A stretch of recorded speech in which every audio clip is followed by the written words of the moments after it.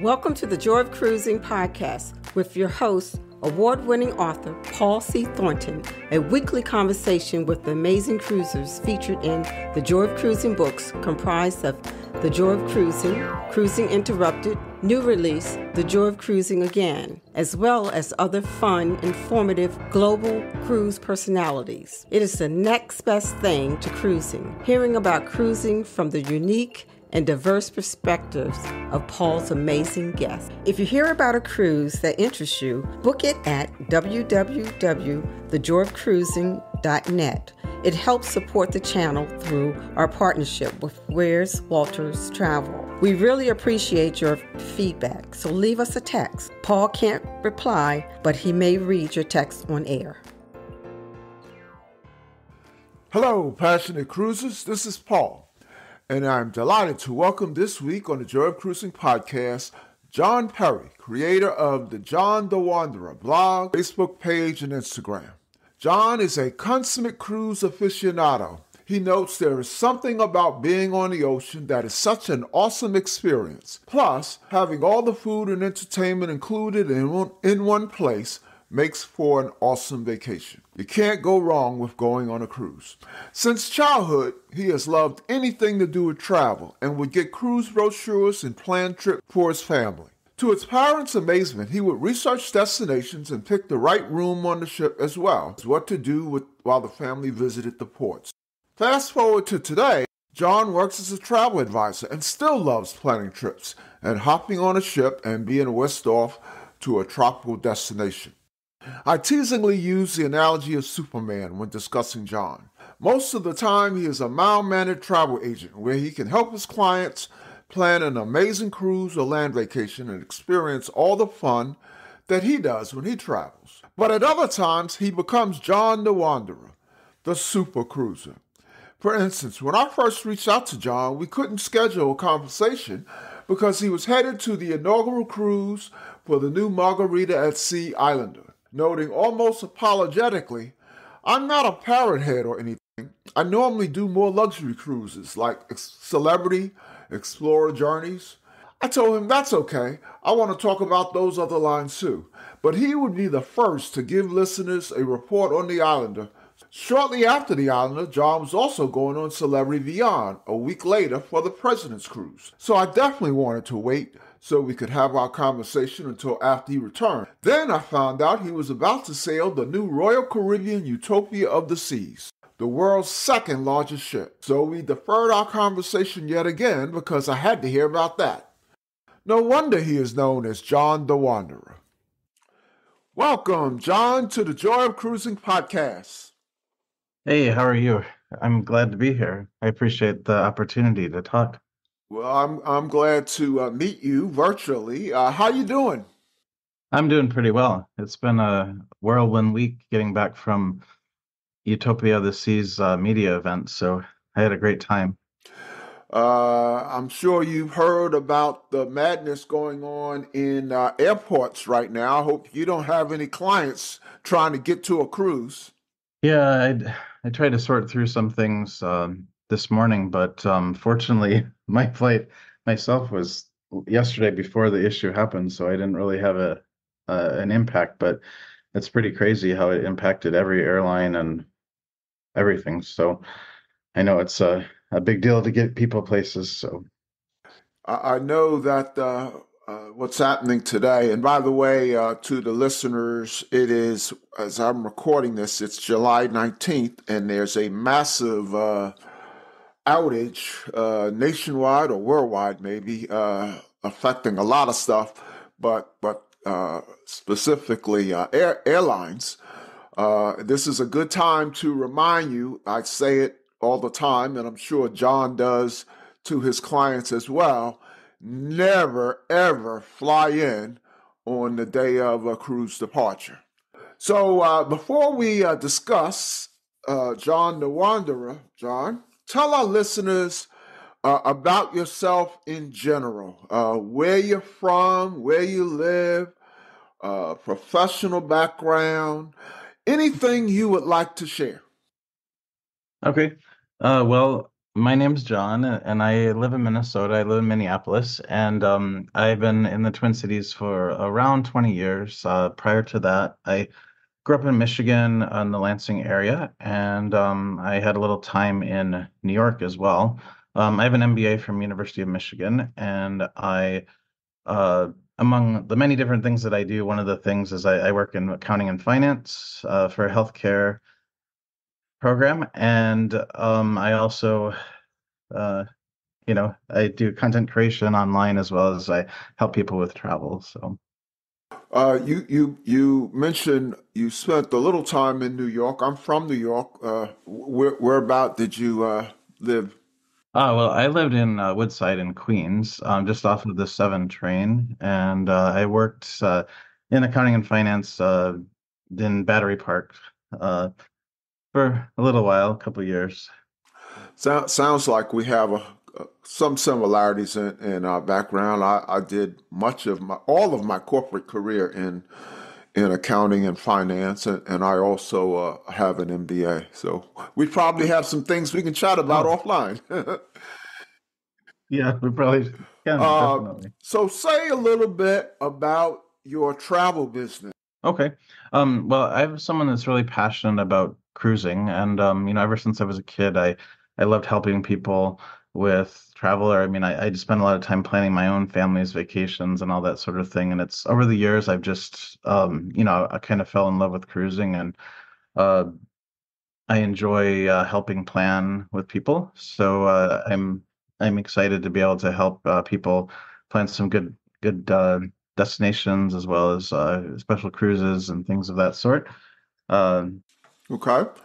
Talk about the John the Wanderer brand. When and how did it develop? that's a good question. I've been an online content creator for maybe 8 or so years. I'm not the best with remembering exact dates of things, but it's somewhere in that range. And essentially, I love to travel all the time, and I went to different conventions and networking events with other fellow travelers, and people always said, "Hey, why aren't you writing? Because you do a lot of traveling." And I said, "Oh, hey, that could be interesting." So I started writing. I was mostly at the beginning writing about different flights and like experiences at hotels and things of that sort, and then I kind of progressed into kind of doing an overview, like a person personal viewpoint of going on cruises. So I've been on a ton since, especially since COVID, and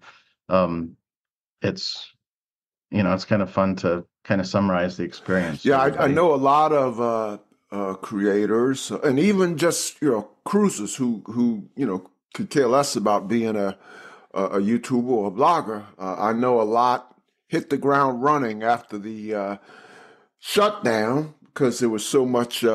They were. If you were like me, you were climbing the walls, and once you could cruise, I mean, I ran into people who have cruised 4 and 5 and 10 and 12 times a year since the cruising started back up. But we'll get to that. Um, Say something about your different platforms. So I think you have a blog, Facebook page, and IG. Am I missing anything? Yeah, I mean, my primary mode of communication online is via Instagram, as John the Wanderer. But I also have a small account with TikTok, of course, like most people, and then YouTube. For the most part, I use YouTube in order to put videos up that I use on my blog, because it's a lot easier to uh, link to a video on YouTube than try to code in putting a video directly on a website. So they've made it really easy to link up How you YouTube. doing on TikTok? You just started, or you been on it a while? Oh, I go on and off and on. I don't have a whole lot of most of my engagement is Hmm. on Instagram. You know, I haven't been with TikTok very long, only about maybe a month or two, 2 months maybe at the most. And I remember early Mhm. on, I made a post. I have a Facebook podcast group on Facebook, and I made a post, and I simply said, "Hey, I just joined TikTok. I have no idea what I'm doing," but I've started to mainly promoting upcoming podcasts. I've started to do a lot of that, and I'm beginning to get some traction. So I won't say I know what I'm doing, but I'm trying things. So and like I said, it's catching. Yeah, that's It good. seems to be catching on. Yeah, I know a lot of people who are very successful on that. And in fact, I actually I have a good group of friends that some of them are very, very successful with TikTok, and that's actually some of the reasons how they've gotten invited to work with different brands is based on their presence and engagement on TikTok, among other things. Um, so it is really a great thing to just keep experimenting with, and uh, it's kind of fun scrolling through other people's posts to get some ideas and all that Well, as well. maybe given that you said that's how a lot of people get noticed by cruise lines and things like that. Maybe I should redouble my efforts because I'd love to get noticed by Right. people in my field. Um, so let's go back to the beginning. And when I say to the beginning, specifically cruising. When and on what Okay. ship was your first cruise? My first cruise was on Majesty of the Seas, and it was a long time ago. I was 16 years old. I went with my family. Um, and it was really awesome because I got to do the teen programs and all that stuff. As you know, on cruises, there's programs for kids, programs for teens, programs for everybody, really. And they had a lot of different events where you socialize with the different people my age, and I just kind of fell in love with cruising at that point. And it was really funny because at the time, like Majesty of the Seas was the biggest ship ever, and it was brand new, and you know, and a few years back, I was on like an Oasis class ship, and there was a the sister to that ship was next to it in one of the ports, and it just looked like a teeny little boat. It's just amazing how things have changed over 20, 30 years Yeah, in it's cruising. funny So when I always ask guests what their first cruise was, and so many of them say at the time it was the largest ship in the world, and today they're tiny. I have the same story. My first cruise was on Sovereign of the Seas in mhm. 1988, and it was considered the world's first mega ship. It was the largest ship in the world. When it was introduced, it was the largest ship in the world by far.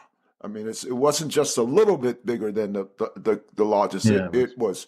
it was was relative at the time, relatively huge. And today, Sovereign of the Seas would fit in the promenade of Icon or Utopia that you just got off of. Yeah, Um, so that's so correct. it sounds like a fair statement was that you got hooked on that first cruise.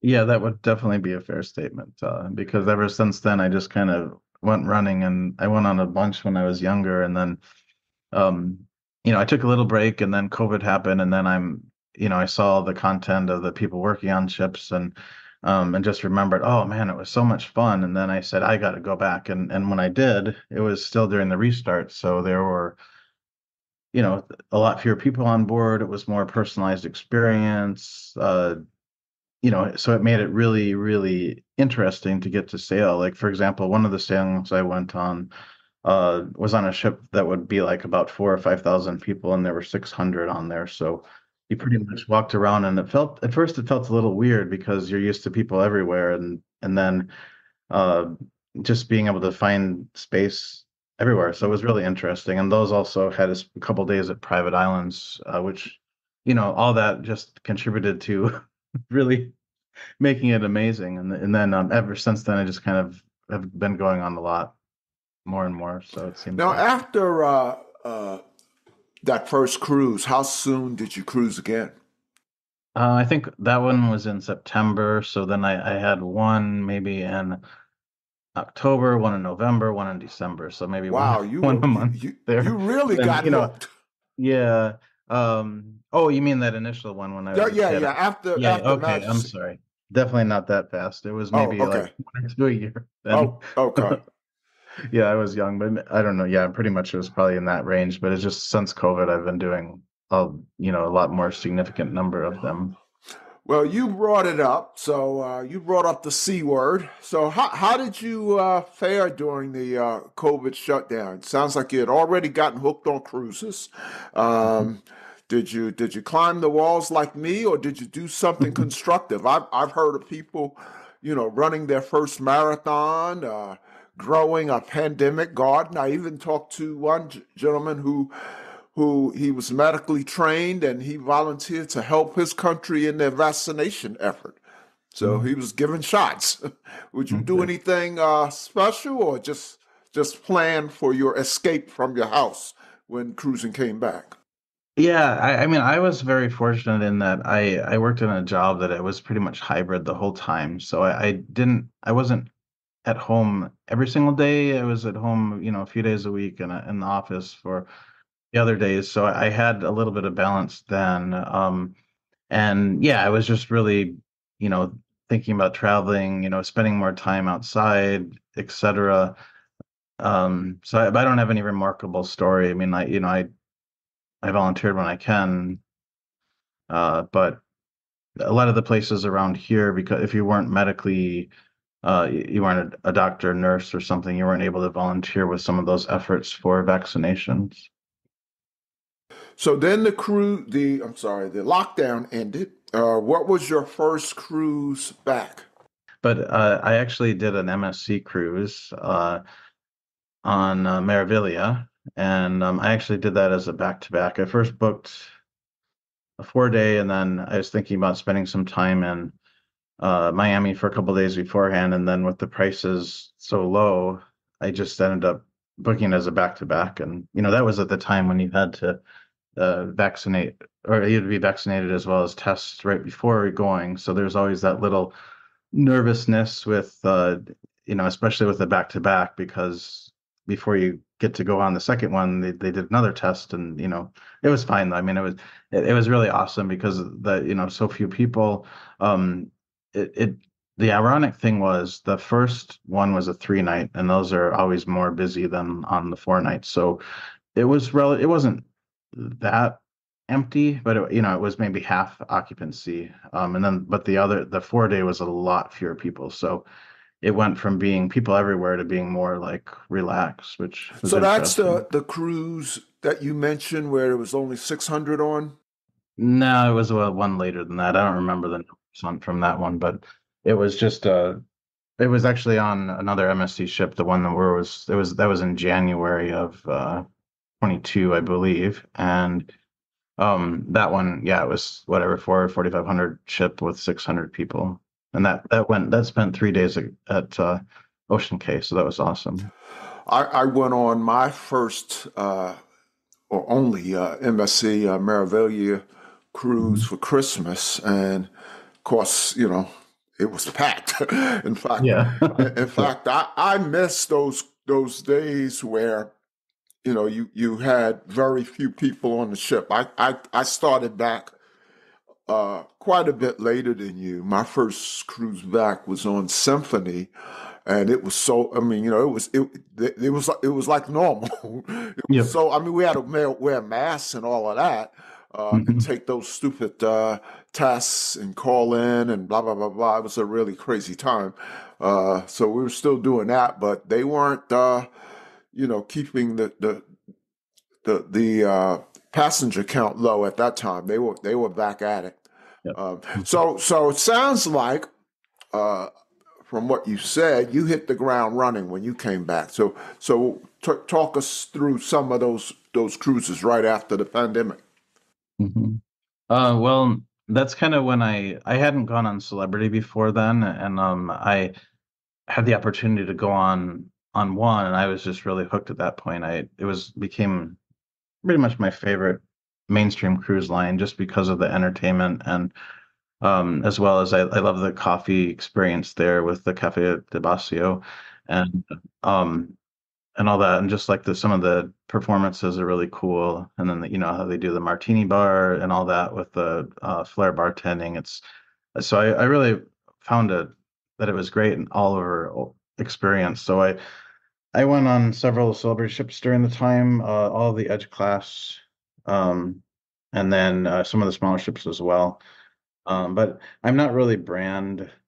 I'm more or less brand agnostic though, because I find a good time on all cruises, from MSC to a luxury one. So it it's really kind of all over the place. So I've honestly, I've been on Royal, I've been on Norwegian, I've been on MSC.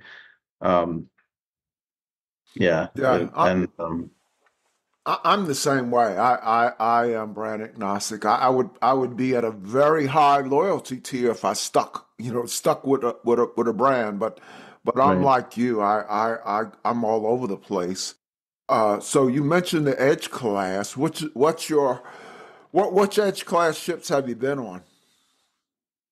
Well, I've been on all four of them. So Edge, Apex, Beyond, and Ascent. Okay, okay. And I'm actually booked on the Excel for next year as well. So I'll ask you about Ascent in a little while because I'll be going on that in a few months. Uh, but yeah, I've only been on Beyond and will be going on Ascent. But I will tell you that Beyond is my favorite ship that I've ever been on. It was just it was perfect, and it might have been the circumstances too. It was my first Mediterranean cruise, so that was a huge highlight. See, stopping, and it was very port intensive. So we I think it was a 10-day cruise, and I think we stopped at 8 ports. And so I loved Beyond. So it was an easy decision to book Ascent when it came out. So get me excited about Ascent. Tell me about Ascent. Okay, well, the sailing that I went on is actually one of the first ones when it came out, and it was actually one that they officially did as a brother captain sailing. So there was two captains on board because, as you know, Celebrity made a big deal about having their two-star Greek captains, Captain Dimitri and Captain Tassos, and it happened to be one where they were both on board, as well as Luigi was the cruise director. So that combination between the crazy Greek captains and then Luigi, which he's one of the best cruise directors out there in terms of getting people motivated and leading the dances and just making sure everyone has a good time. So all those things came together, and it was just it's a great experience. And I fortunately got the opportunity to meet both the captains briefly for a visit of the bridge on that sailing, and they're hilarious in person Yeah, also. I hope I get so lucky. When I went on Beyond, of course, a lot of people were excited about going on Beyond because of Captain Kate. And when I went on Beyond, Captain Kate was on leave, so we had another captain. But Luigi was the cruise director. Um, Right. so hopefully the two brothers are going to be on the cruise. And when do I leave? I think it's November. I should know that, but it's not my next cruise, so I'm not even thinking. Yeah, it's hard to Yeah, remember those when not. you got more Yep, before yep. them. So Uh, uh, so what are some other major cruises after the shutdown? let's see here. There's a lot to number. I mean, last year I went on a pretty epic trip in Greece. It was port intensive, just like yours. That was on Norwegian Jade, and it was I did a typical itinerary of Greece, and it also, just before some of the violence that happened, visit Israel. So I'm a Christian, so it was really interesting seeing some of those historic sites from the Bible, etc., on those ports. And you know, it it was a little bit before a lot of the violence happened, so that it was a little bittersweet after the fact, going that I was just there and all that, and then knowing what's happening afterwards. But we got the classic Santorini was the last port with the beautiful sunsets, and going taking the cable car up, and just those awesome. I'm a big sunset and sunrise person, and you it's hard to beat taking in those scenes in Greece with just the way that the sky would has all the different colors of orange and red. It's all good. So yeah, so that was kind of my epic trip last year. Um, this year, I'd have to say the most epic trip I went on was I had the opportunity to check out Explorer Journeys on Explorer One, and it was really my first true luxury cruise brand experience. And I prior to that, I did go in yacht club on MSC. Didn't I had an amazing time, but it wasn't, it was full of service recovery issues, which, no cruise is bad, but, sometimes we experience things that, put a little damper in the vacation or whatever. But just hopping on board Explorer Journeys was just an absolute incredible experience, from the service to the food and just the beautifulness of the ship. It was more designed like uh, a luxury hotel as opposed to a cruise ship. So they had unique spaces, and but it wasn't so small that they didn't have entertainment, because a lot of those luxury brands are operating on ships of about 100 or 200 passengers, so they have more time to spend in port, et cetera. But whereas Explorer Journeys they're around 900 passengers, and so they have a few more people on board, but it never felt crowded, and yet they had entertainment every night, and it was just a absolutely incredible experience. And it went to some awesome islands and throughout the Caribbean, places that you wouldn't normally visit on a cruise ship, because you have to tender everywhere. And but because of tendering, we went like right in between the Pitons in St. Lucia, as well as we went into the yacht harbor in St. Barths. So we got to see all these super luxury yachts all around, and see some awesome beaches.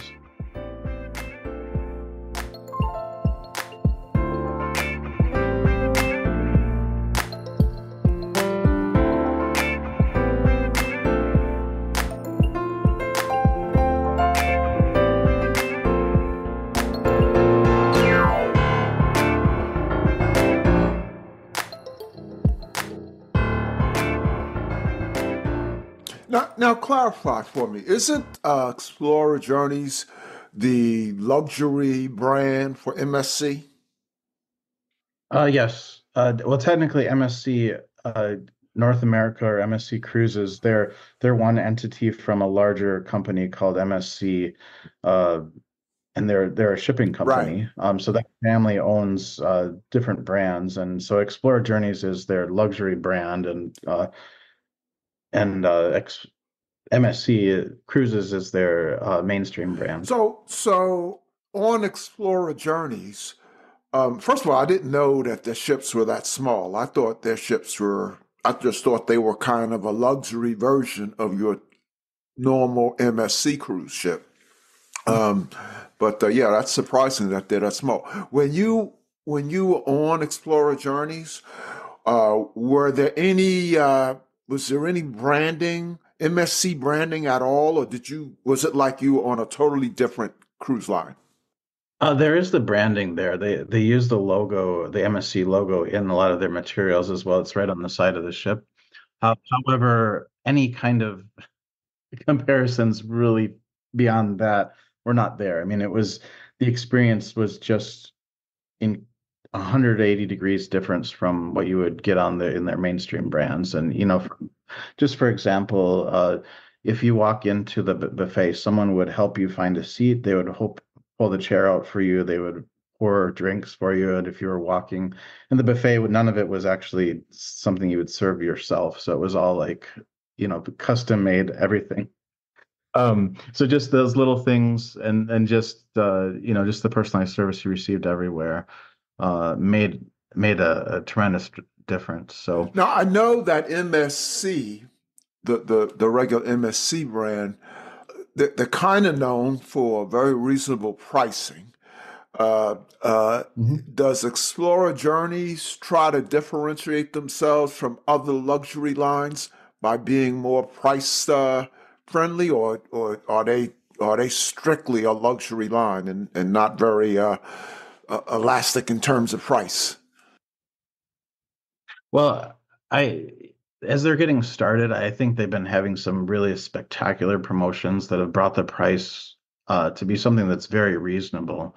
I mean, for example, most people are paying a lot more money to go on Icon of the Seas just in a standard balcony room than that where everything is you have to pay extra for everything like drinks and Wi-Fi and all that. Whereas Explore Journeys, the pricing is sometimes several thousand less than what you would pay all in on Icon of the Seas, and you have a suite with butlers and personalized service, all the drinks, all the food, everything included.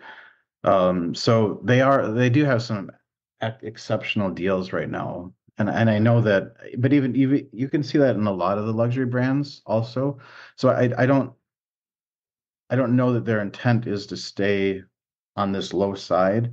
The experience definitely was not any, if you look at the dollar value of what it would have cost to go on the sailing I was on, um, you would say that was a tremendous bargain. Well, I know MSC has has a share of mixed reviews. I had an okay time. It was actually a good time because I was with my family and it was Christmas. So it's pretty hard to not enjoy your family at Christmas. Uh, uh, but I did a podcast about it, and by and large, MSC was on par with its competitors, but they had a couple. At least Meraviglia had one major downside that I think hurts it, makes it for a lot of people coming from other lines a once and done. But I'll tell you, after talking to you, I'm intrigued by Explorer Journeys, and I got a feeling that as soon as this podcast ends, I'm going to be doing some research. um, Yeah, definitely. And they actually have they right now they have one ship and then the second one is going to be starting soon. There was a little delay on that, but they have plans to have six ships that are all going to be sisters to each other, with the later ones having more clean fuels and I think even one of them is running off of a hydrogen, so a totally new platform uh, for fuel and all that. yeah, I'm booked through 25, and I already have booked my first cruise for 26. That's kind of my new favorite cruise line. I went on a Virgin ship and fell in love, so I booked the Hmm. the new Virgin ship, Brilliant Lady, for 26. So I'm ready to pick my second cruise for 26, and it was going to be either Icon or Icon's successor. I think it's what, Star of the Seas. It was Yes, going to be one obviously. of those two, but after talking to you, I'm really going to look hard at Explorer. Now, have you been on Virgin? I've been on version. Yeah, I was on one time earlier. It was still during pandemic, but it was at around the same time that you probably went because the number of people was a lot more significant than it wasn't full, but it was definitely very crowded. So I love the food on Virgin. I mean, I think the whole concept of having specialty dining all included, as well as some basic drinks, was really nice. I mean, I had some really awesome meals on there. I also love in the roundabout area, they have a musician usually most nights doing some songs of their own as well as cover, and that was a great time for me. And of course, they have all the typical Virgin entertainment too, like the Scarlet Night with all the pop-up performances. That was a lot of fun. Yeah, and it was kind of refreshing to go because everything that they do as Virgin is slightly different than other cruise lines. Like they don't make any announcements on board usually unless it's a safety thing. Everything is just done through the app. I mean, in fact, even if you shake your app, you can get a bottle of champagne. Yeah, yeah. Although if you do that a lot, you're going to have a very high bar bill because each one is about $100, but maybe more. Who knows? But anyway, yeah. I mean, it's a really cool experience. I know a lot of people really love it, and I have friends that they do groups on there all the time, and they just love going. To me, I mean, I think it was refreshing. Was it my favorite? No, I'd do it again. hmm But I it was a cool, refreshing experience. What ship was it? I was Scarlet. Okay, yeah, that's what I went on. It actually was just recently. I've only been off. I don't know, a couple of months. It was my first. It was a couple of firsts. It was my first Virgin, and then it was my first transatlantic. Um, and and yeah, Beyond is still my favorite ship, Mhm. but just that one cruise made Virgin my favorite cruise line. I did a podcast on that, and what I said about it was it's like an adult playground. Um, Mhm. so so yeah, it didn't take me long to decide to do my first cruise in 26 on Virgin. Uh, Talk about you've gone on just this year some really interesting cruises, very different. All three are Oh, are quite different, but I want to hear about all three. The first one I know it might not have been the first one you went on this year, but the first one that I know of was mhm. the new Margaritaville at Sea cruise. It was an Islander, right? Yes, Islander. And I had heard some really bargain basement talk about their first ship, uh, but some people I respect a lot, you and Where's Walter Travel and others have gone on that on the new Margarita Will Sea ship Islander, and so I was kind of intrigued. So tell us. If I'll be honest with you, even on the first ship, which what I've heard is kind of bargain basement. Mhm. If I was still living in Florida, I lived 9 years in Florida, I would Yeah. definitely go because Mhm. it's so cheap. And I'm also a veteran, and I know that they have some kind of really nice deal for veterans. So I would have gone on it even with its. I watched a video where it was called the worst cruise that someone has been on. Yeah. Actually, I've seen a couple of cruises, a couple of Mhm. videos, but I still would have gone on it because of the price and the short duration. If I didn't have to, if I still lived in Florida. So talk about first of all, before you talk about Islander, had you gone on the first on their first ship?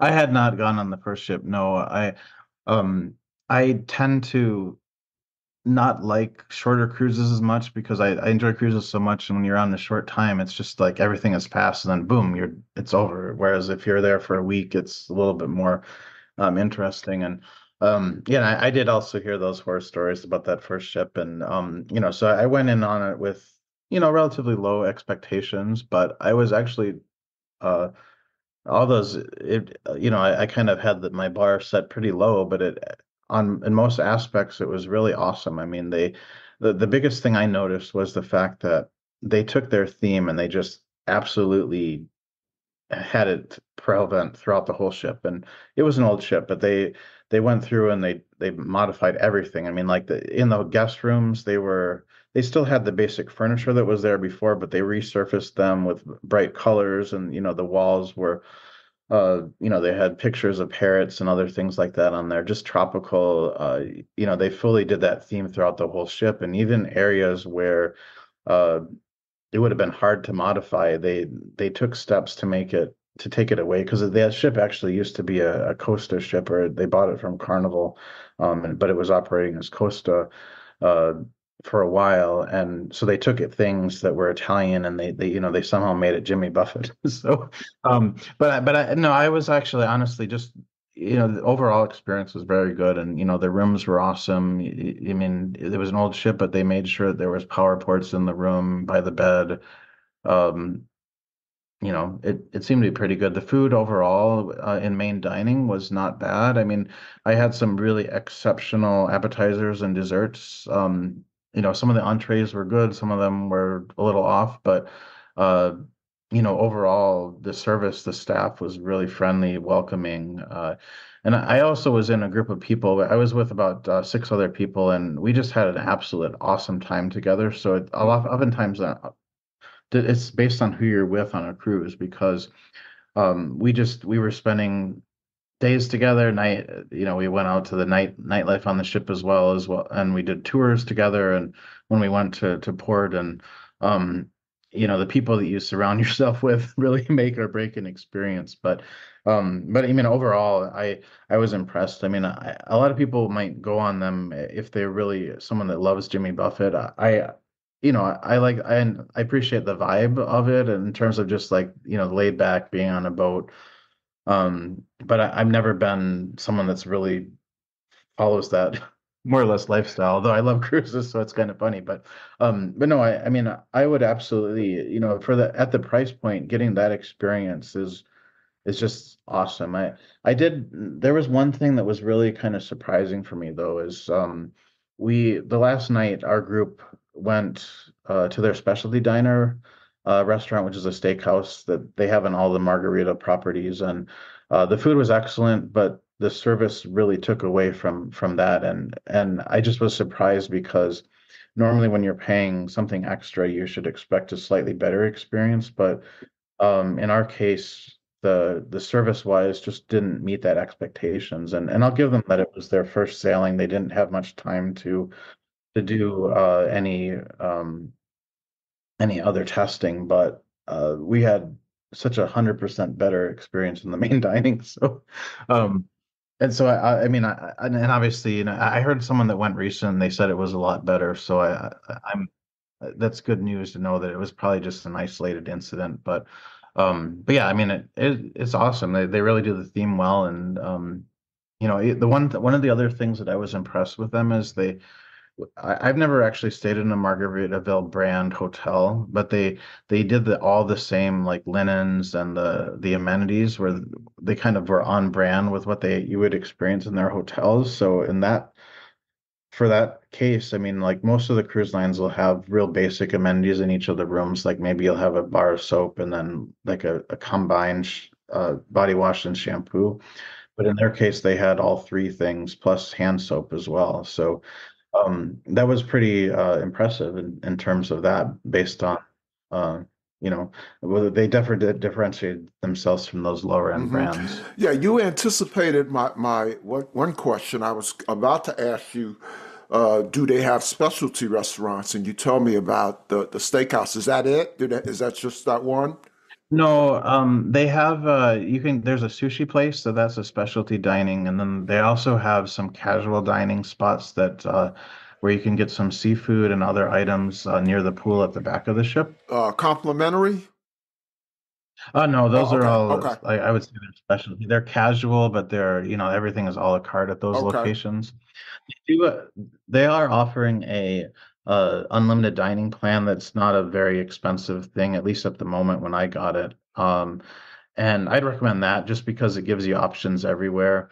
There was still sort of a learning curve on that sailing I was on in terms of like what is included in that, what isn't. I have a feeling now that they've been several sailings in that they're on top of all those Hmm. things. So I take it they're largely similar to other lines. I guess they have a cruise director. Yeah, they had a cruise director. I mean, they operate them very similarly. I mean, one of the things that also impressed me, even like I mentioned, going down to the theme, most cruises will have a traditional thing where the captain welcomes everybody and gives a toast, or they have something like that. But on Margaritaville, it's a margarita toast, and the captain came out in his captain's uniform and is like, he made some sort of joke, and then he took off the shirt and then he put on a tropical shirt. So they were even down to the captain. It was all on brand, on theme, which is that's hard to come by these days in terms of I would equivalent that to some of the branding that happens with Disney. It just they keep the everything up to that brand standard.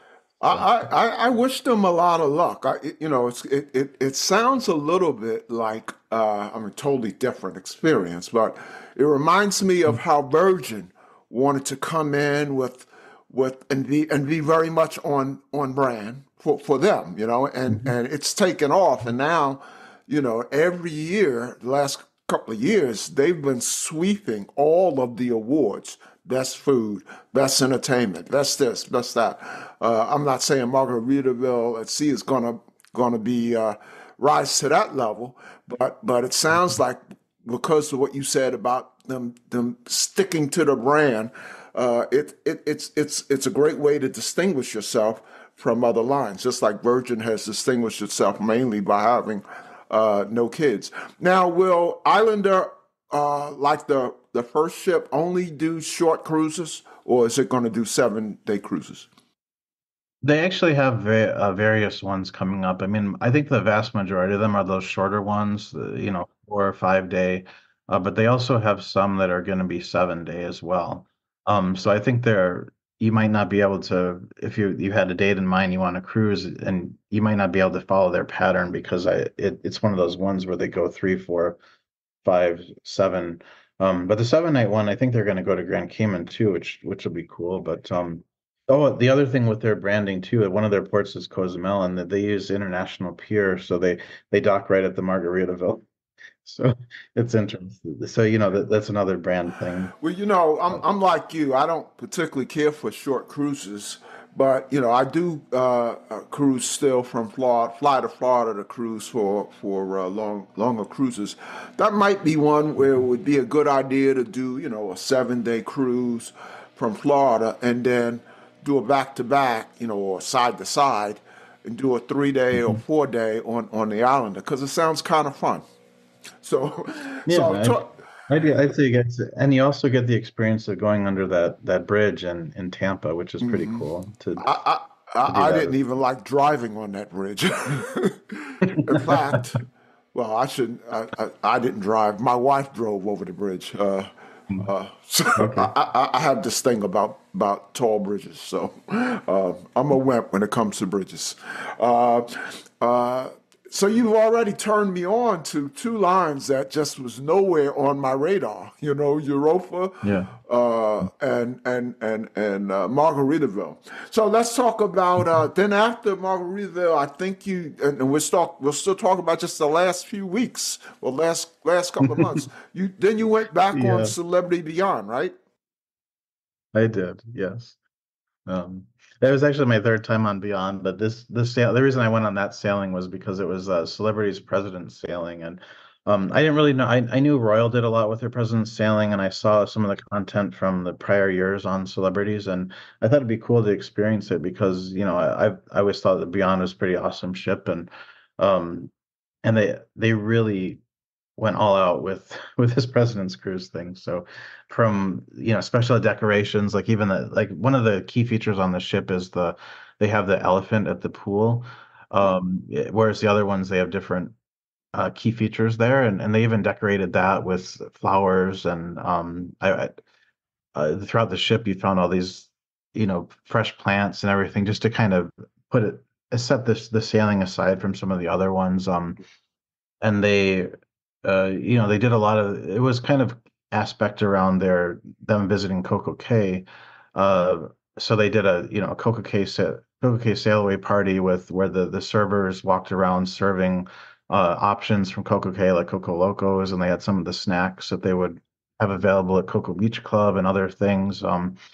And I was really impressed because at that sail away party, they announced that yeah, they're going to give away some cabanas at Perfect Day at Coco Cay, and which was the next day in the sailing. But that when they started giving them off, they gave off like two from each of the types. So you could have won one of those over the water bungalow cabanas just for being at the sail away party. So I was really impressed. I figured, yeah, everyone's gonna their chance to win one cabana, but they gave away a significant number of them, and the president was there welcoming. She was doing the raffle, and uh, they just had a lot of cool experiences like that. But I think the highlight for me from that was they took over. You mentioned Virgin earlier, so in Bimini it was the last port, and Virgin normally has they have a contract with the resorts there who operate this beach club, and when Virgin is there, it's the Virgin Beach Club, and but they also if Virgin is not there, you can buy a day pass to it. But what Celebrity did is they bought it out, so they turned it into the Celebrity. You know, President's Cruise experience at the Bimini Beach Club, and um, from everything from having upgraded food options there, all the drinks were included. They did a lot of entertainment around the pool, similar to it was kind of a similar thing like what Virgin might do on a regular basis when they go there. But I don't know. I mean, it was just really cool. They did all that, and not to mention they brought in some really talented individuals to perform throughout the week. Like they had some people from the U.S. swim team who did swimming demonstrations, as well as they taught some classes, and then they had an actual Broadway and West End singer sing with the cast at one of the shows and then did their own performance. So they just kind of went over the top for that celebration as being at the President's Cruise. So I felt that it was really cool. It was something I was trying to go if there's going to be one celebrity sailing you go on a year, maybe you want to do that one because uh it's just filled with so much. I mean, they're already filled with great things, but they just did a whole lot to make it exciting for that president's experience. And Somewhat related, I had the president of Celebrity on the podcast, the president who was the president when they introduced the Edge class. So oh, very the one yeah. before the president you met or you saw on this cruise, and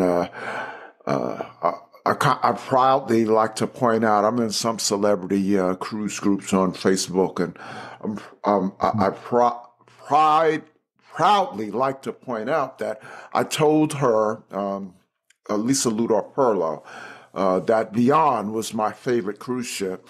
And I make sure and let everybody know that she tells me Beyond is her favorite cruise ship as well. Um, so then you went on Utopia. Uh, uh, I've had a lot of folks on the podcast in the last 6 months who have gone on Icon. I mean, so many of them that I kind of feel like I know Icon's layout. I know just about every inch of Icon's layout, though I haven't been on the ship yet. And then when I found out you were going on Utopia, I was so excited because I want to hear all about it. Have you been on Icon? Yes, I was on Icon in January Oh, actually. okay, good. You So can contrast Utopia and Icon. yeah. So tell us Mhm. about it. Okay. Well, yeah, I mean, like Royal bills it as the world's biggest weekend, and they jam pack the schedule with everything to make that the world's greatest weekend. So, uh, it was just a really cool experience. Now, my a lot of people I know, their favorite Oasis class ship is Wonder. And I didn't have the opportunity to go on Wonder yet, so I don't really have much to compare with because the last Oasis class I went on was Oasis of the Seas, like the first year that Oasis came out, and that was what, 10, 15 years ago. So I my com but what I did feel like is it had a lot of the elements that Icon of the Seas has, but maybe in a little bit more condensed spaces. It didn't ever feel any. I mean, I felt most of the time that it was as large, although I mean it's obviously not as large as Icon of the Seas, but and they didn't do the neighborhoods exactly the same, but it had a lot of like the pool deck was set up in a similar way. They had a lot of cool features that people love about the Royal Caribbean brand, and um, I really was impressed. I mean, the first night, I mean, we went to three incredible shows.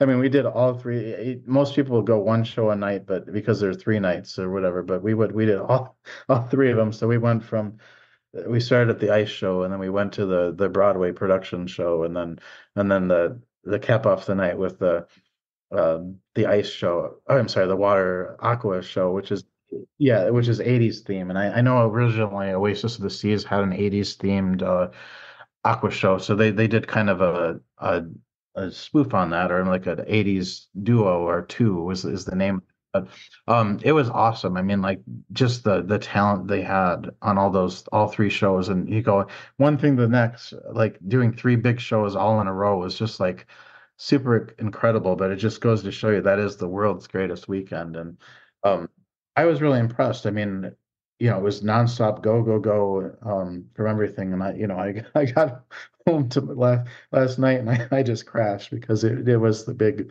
uh, the world's greatest weekend.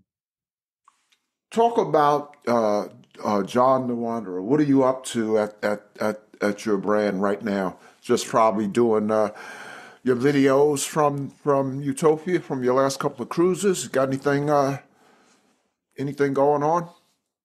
Yeah. Well, it's interesting you mentioned it. This has been a pretty epic year so far. I mean, like I had those three that we just mentioned. They were pretty much more or less back to back over the course of 2 months. You know, very much close together. But also the beginning of the year, I've been on a number of sailings. I mean, that iconic one I mentioned earlier on Explorer Journeys uh was this year as well. And now I have a little bit of break until December before my next cruise. So it'll be a little time for for catching my breath after this biggest weekend thing. Uh, but no, I'll be yeah continuing to do content online as well as I'm someone that I really love sunsets and a lot of my content I'll feature just some scenes that I've seen because it kind of sets the tone for me in terms of peace and like trying to be reflective of things and um I enjoy it. Otherwise, I'll be writing a piece about Utopia pretty soon. It'll be interesting to follow along a lot of the people who are going on this the first sailing, which is well departed now, but anyway, well we'll see because of the issues that with get people getting there, but anyway, just to kind of look at their experience versus mine while I was on there. So I'm excited about that. And then in December, I'm going to be going on Sun Princess. So Sun Princess has been doing Europe this year, and they're coming to Fort Lauderdale in October, and I have sailing booked in December, so it should be nice to December experience of that this new year. version of Princess. Okay, And okay, because I'm going on Sun Princess yeah, December December of of this next year. year. Uh, in fact, we'll chat about your Oh, upcoming very cool. cruises in a minute. But have you ever done or considered a John the Wanderer group cruise? Oh, I tried one in the past, and I've gone on a couple people friend groups together. They're a lot of fun. Like I mentioned, when I went on Margaritaville Islander, it was with a good group of people, and the people make the difference. So I have had the opportunity to do that, and coming up next year, Norwegian Aqua is starting. It's their next newest ship or whatever in the Norwegian brand, and I'm going on it with a group of people on one of their shorter Bermuda sailings. So that should be kind of fun to experience that. But yeah, I've considered doing some groups coming up. Yes. What do you do? Shifting gears just a little bit from cruising, what do you do in your me time when you're not cruising? Thinking about next one. I like going for walks and I love music. Although most of the time when I'm watching, I love live music, but I tend to mostly just do that when I'm on cruises. So if I'm not cruising, I'm my life is probably a little more boring. I love live music as well, especially on cruises. I For Valentine's Day I went on a R&B cruise. It was just great. Uh, I did some reflections on it and wish that it had been a little longer. And so now that same cruise is going to happen for Valentine's Day of 25, and they've added a day. Oh, good. Unfortunately, I can't catch that one because I'll be on another cruise at that time. And then in January, I'm booked on, and this is a long time bucket list item. The Soul Train cruise. Did you watch that growing up? I've seen a few of the episodes. Yeah, Yeah, yeah. So that should they be have. awesome. Those theme Oh cruises. yeah, they have a sold out cruise. In fact, the one I'm going on is in January, and it's sold out so fast that they've added a second one in I think November, with pretty much the same lineup. So yeah, that's going to be a real highlight. So yeah, I love live music too. So some major ships out in 24 and 25. You mentioned one. I was going to ask you, do you have any plans to try one? But I know you're going to go on. Well, you've already been on Icon, that came out this year, and then Sun Princess. So we both got that booked. And what else do you have booked? Well, I actually I have my winter loaded up, let's just say. So I got, like I said, I've got a little break until December. Then I've got Sun Princess there, and then I have another sailing, January one and February one and March.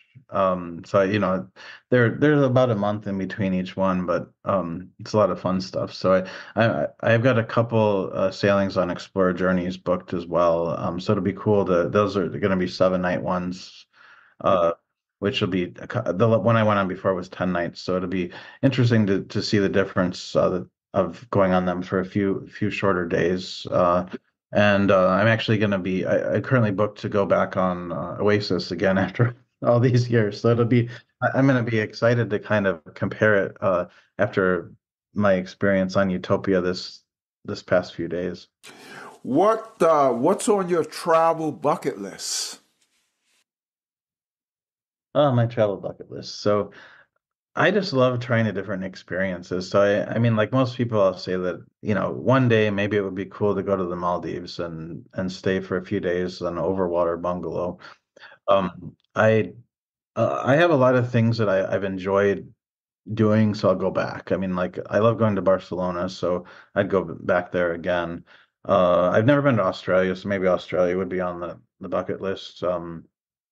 But I don't. There isn't like I don't have a thing like, oh, I just have to do that. I mean, like I try to be in the moment, enjoy whatever experience is in front of me. So, um, but yeah, I mean, like I'd go to the Maldives and have one of those overwater bungalows so I could see a beautiful sunset You there. say that so matter of factly. Sure, I'll take an over the water bungalow in Maldives.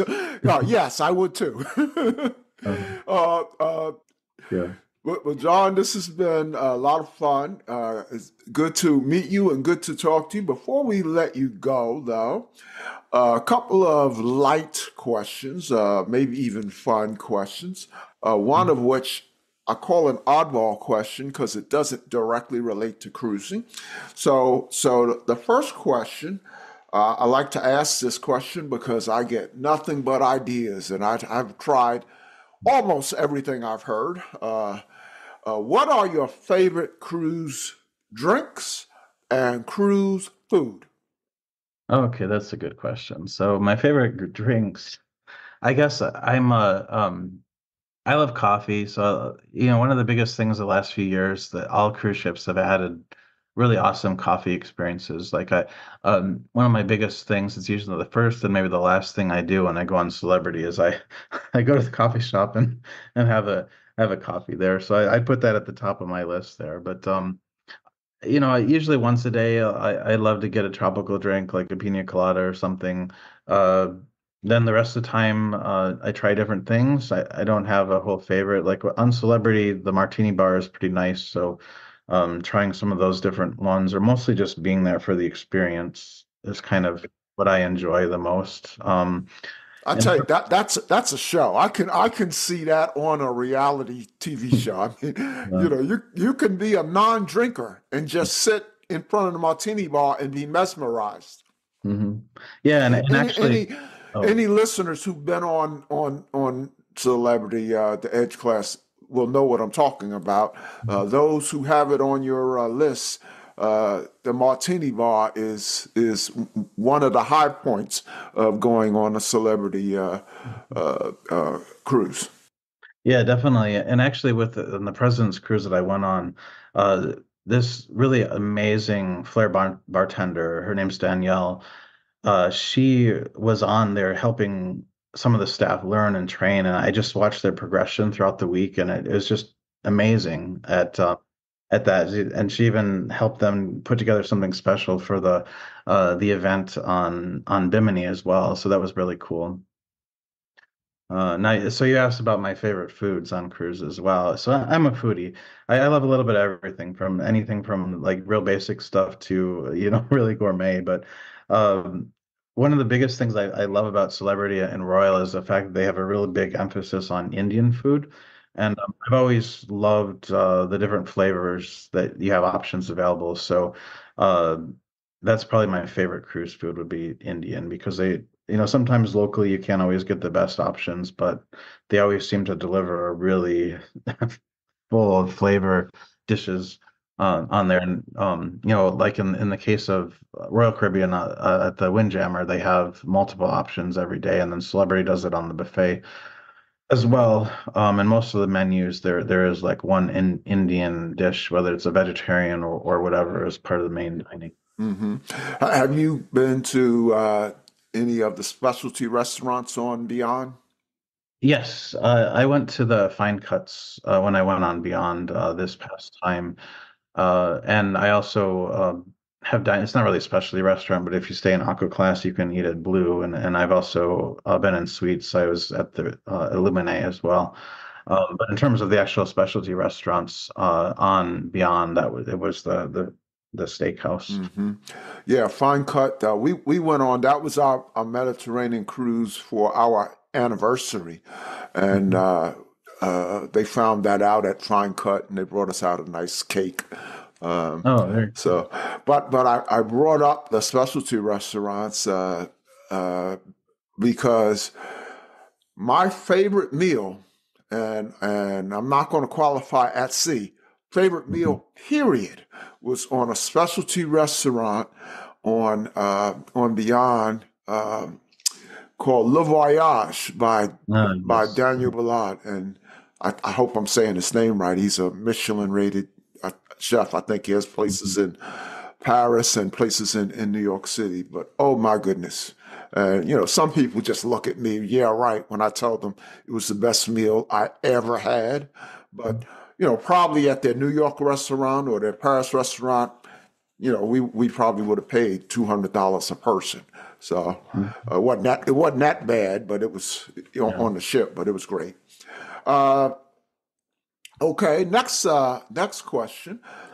What's your most memorable or funniest or even most embarrassing cruise or port experience? All right.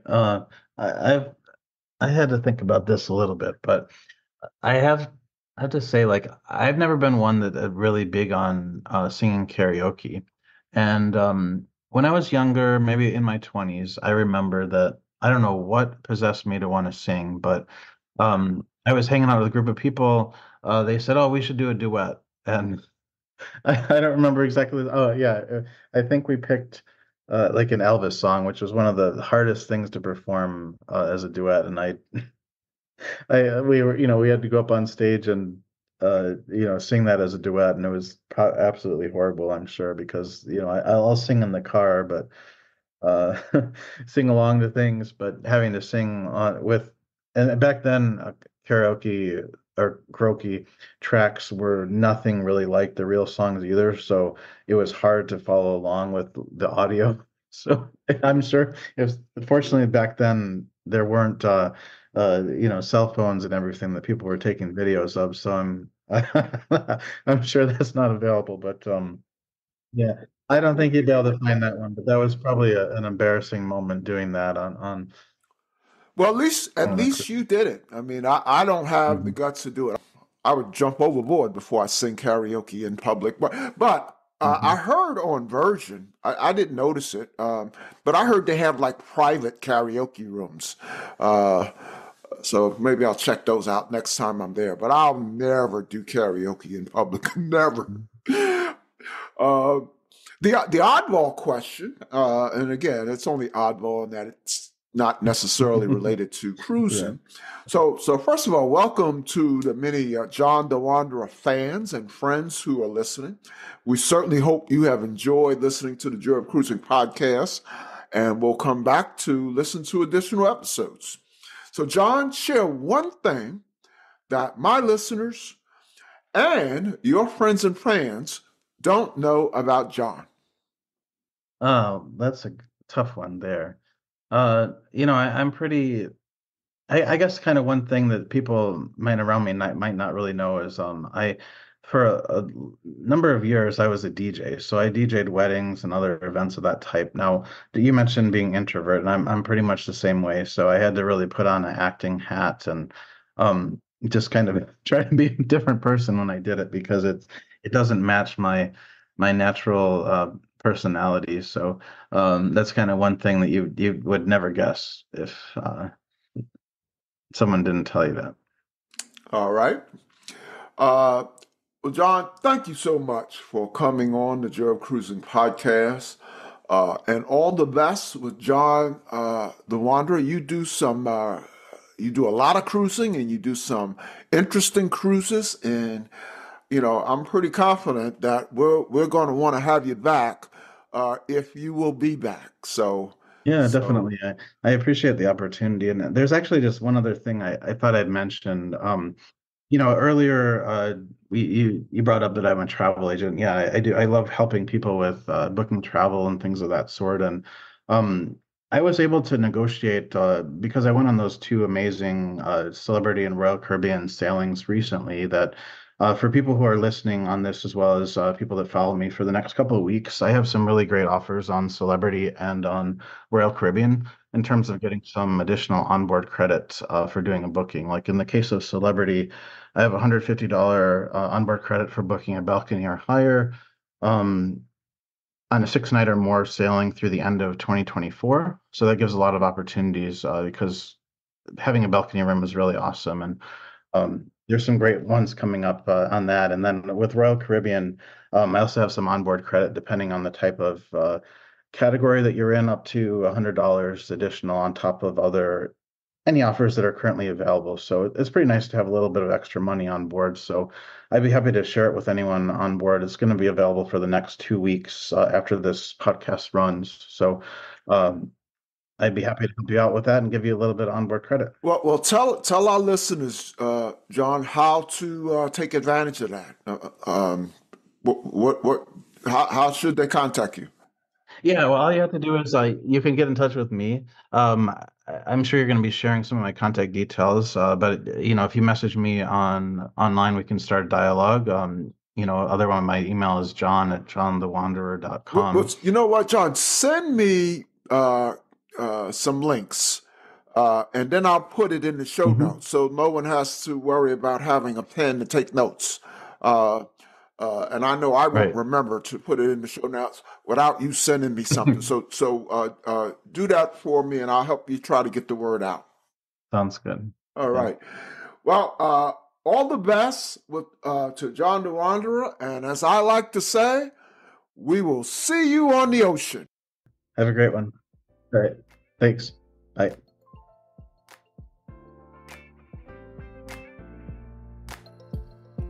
The Joy of Cruising and Cruising Interrupted, each $16.99 plus shipping, and new release, The Joy of Cruising Again for $18.99 can be ordered at the link on thejoyofcruisingpodcast.com. For each of the 3 books, use the discount code Joy of Cruising Podcast and get $4 off. The Joy of Cruising books are also available at Amazon. Order the ebook at Amazon or your favorite online retailer.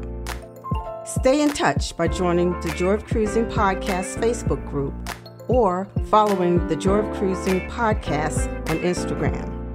We're constantly adding new shows. Please leave a review and tell a friend about us. We hope you enjoyed this brief escape to the ocean. See you next week.